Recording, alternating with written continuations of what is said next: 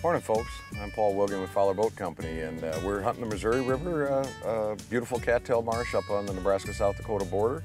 I've been coming out here for about 20 years.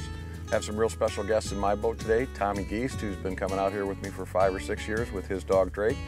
We've got our 2 retrievers, Sandy and Lulu, and one of my special guests is my youngest daughter, Abby, who this is her first trip out here.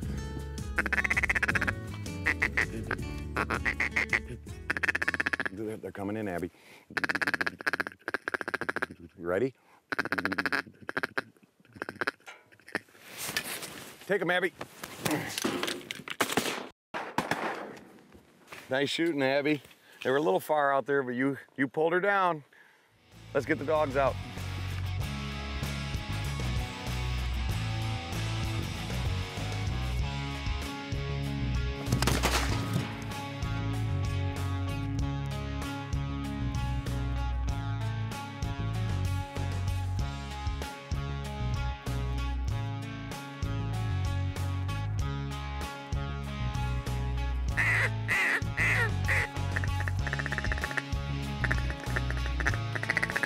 Take them.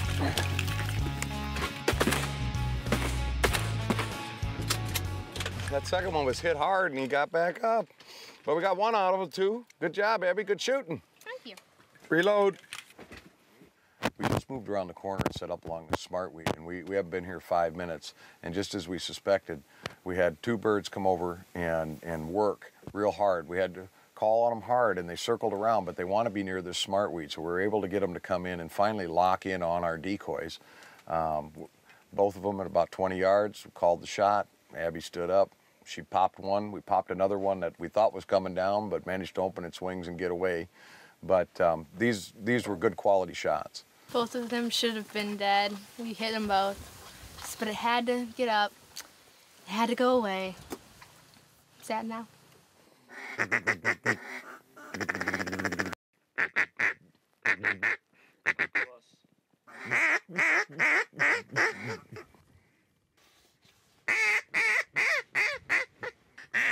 Shooter.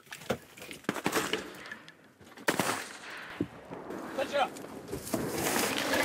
It's going, still moving. Its head's down. Great. Back. Back. He catches every decoy in the water, I swear he does. You know, one of the things that's really important when you get out here is to have a good dog, especially when you start dropping birds in the grass and in the nose is important, but the ability to direct them, especially out of a big boat blind, a lot of times they don't see the duck hit the water. You're trying to keep them concealed.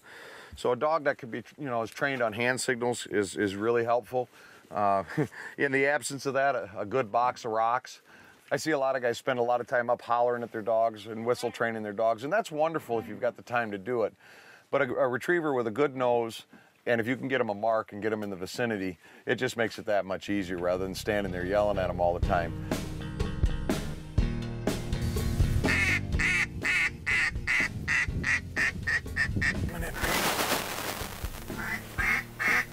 Shh.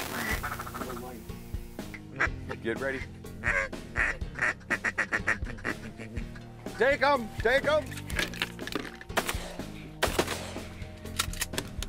Hey, nice job, Abby. Thank you.